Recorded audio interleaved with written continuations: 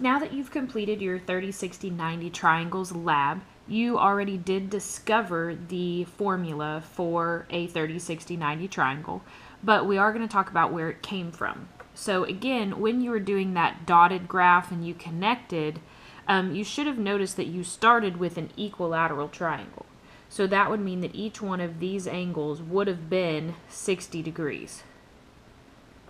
So then in order to draw the height or the altitude of this triangle, we would end up drawing a line straight down the middle, which would then create our 90-degree triangle where it's 30 up here, 60 here, and 90 here.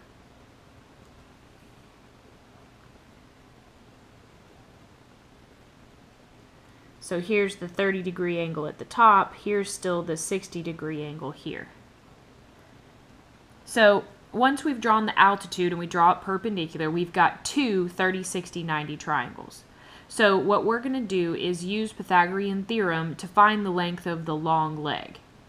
So what we're going to do is go ahead and call this distance right here x. Well, since it's an equilateral triangle, if this is x here, then this would have to be 2x, because again that would mean this distance here would be x, and since it's equilateral it would have to be 2x, 2x, 2x. And then we're going to use that to solve for our altitude or our height. So if I set it up, I would have x squared plus, we'll just put height, scribble, height squared would equal the hypotenuse squared, which is 2x, and that whole quantity squared. So if I work through this, I now have x squared plus, and I'm just going to put h squared, and then here, remember this would be 2x times 2x. So if I multiply that, I get 4x squared. So now I have x squared plus h squared equals 4x squared.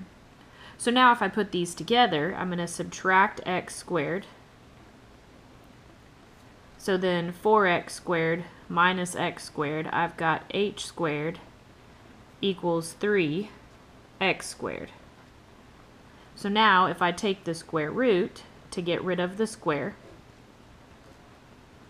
I have that the height would be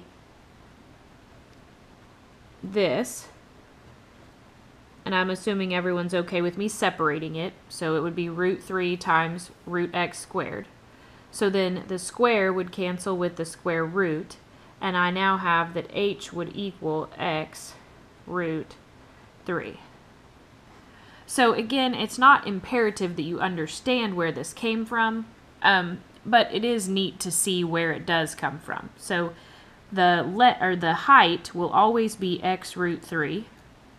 The short leg is x, and the hypotenuse is 2x. That's where all of this formula comes from.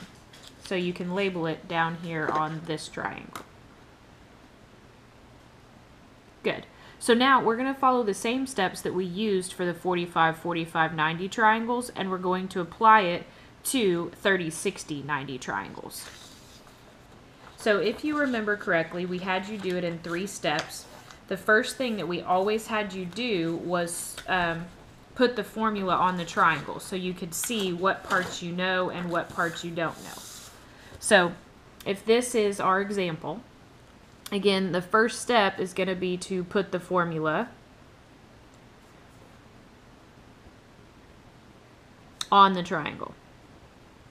So if I put it on here, the short leg is always x.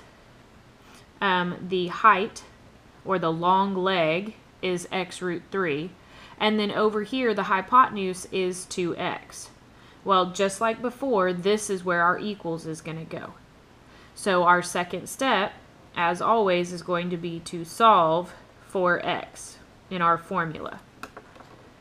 So to solve, we have 2x equals 14. Well, that's a pretty easy one to solve. If I divide by 2, I get that my x value is 7. So then the last step, step 3, was always to plug or substitute x back in, meaning we have to look at the sides that we are looking for. So the first thing they asked me for was LM. Well, LM I've labeled x root 3. So I'm going to replace x with whatever I solved for. So this would be 7 root 3. Oops. And then mn is the second thing that they ask me for. Mn is just equal to x. Well, x is just 7. So mn would be 7. So this triangle would be 7, 14, and 7 root 3, which matches our pattern, x, 2x, and x root 3. Good. So flip it over onto the back and let's try a couple more examples.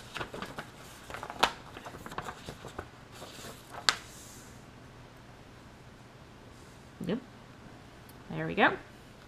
So again, our first step is to put the formula on the triangle.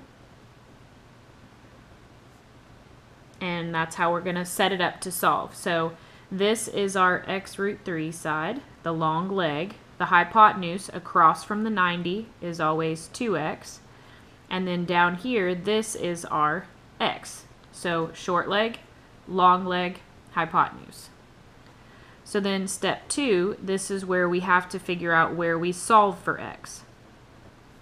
Well, on our triangle, here's our setup to solve. I have x equals 2 root 5. Well, it's pretty easy to solve since x is already by itself. So there's our answer. So then step 3 is going to be to substitute x back in to find the answers. So again, they ask me for LM, so I'm going to look at the triangle. LM is x root 3. So I have to replace this x with whatever this is. So I'm going to replace x with 2 root 5. That's this. And now I still have root 3. So then if I multiply these two things, 2 is a whole number, so 2 times nothing, so that's 2. And then root 5 times root 3 is root 15. So LM is going to be 2 root 15. Then they ask me for LN. LN is 2x. So again, I've got the 2, and then I'm putting my x value in. Well, x was 2 root 5. So now if I multiply, these two are the whole numbers. So 2 times 2 is 4, and then I still have the root 5. So LN would be 4 root 5. Good. So let's try another one. On this next one, you are going to have to rationalize the denominator. I know, it's your favorite part.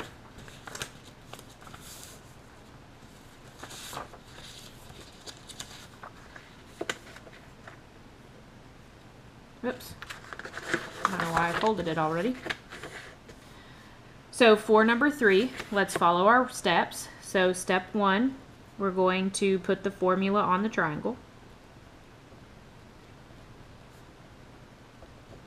So the short leg is x, the hypotenuse is 2x, and the long leg is x root 3.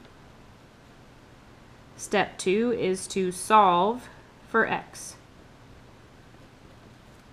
So again, I look for my setup. Here it is. So here I've got x root 3 equals 8. Well, just like on the front, we do have to divide. So I would have to divide by the square root of 3. So now I do have x equals, but I don't have an answer. So I've got to rationalize the denominator. So times root 3 over root 3. So this is 8 root 3. Root 3 times root 3 is the square root of 9. Then on the top I leave it the same, but on the bottom the square root of 9 is just 3. So now typically I would go in and I would divide 8 by 3. But if we put 8 divided by 3 into our calculator, 8 divided by 3, it gives us this big nasty decimal. And then if I hit Math Frac, it goes right back to 8 divided by 3. So that means this does not simplify.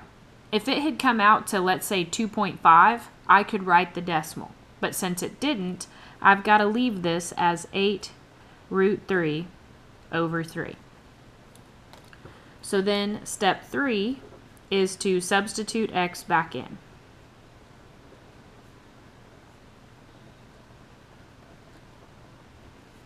So the first thing they ask me for is ln. Remember, ln is 2x.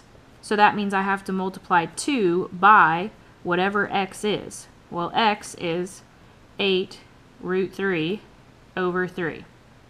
So now if I go back to my calculator, I still have that 8/3 in there. I want to multiply that times 2. So it is 16/3. So all I do is change this to 16 root 3 over 3. So ln is 16 root 3 over 3. Then the last one is mn. Mn is just x. Well, x we already know is 8 root 3 over 3. So 8 root 3 over 3. So again, if they divide evenly and they give you a clean decimal, then you can use the decimal. Otherwise, you need to stick with the fractions. And with threes, a lot of them will be fractions. Awesome. Okay, now let's look at number 4, the last one.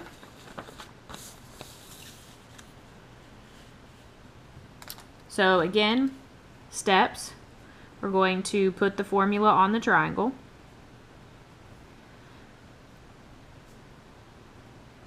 So the short leg is x, the long leg is x root 3, the hypotenuse is 2x. Again, you can already see where we're going to have to solve for x. So then step 2 is to solve for x. And again, on your worksheet, I don't expect to see this written out, but this is your notes. So 2x equals 4 root 3. So I would have to divide by 2. This is not a time to rationalize because this is not a square root. All I have to do is divide 4 by 2. So 4 divided by 2 is 2. And I have 2 root 3. Good. So then step 3, we need to plug or substitute. Whoa. Oh man, we dropped the camera and everything. Sorry guys. Of course, very last problem. I can't make it through without the camera falling. Alright, try this again.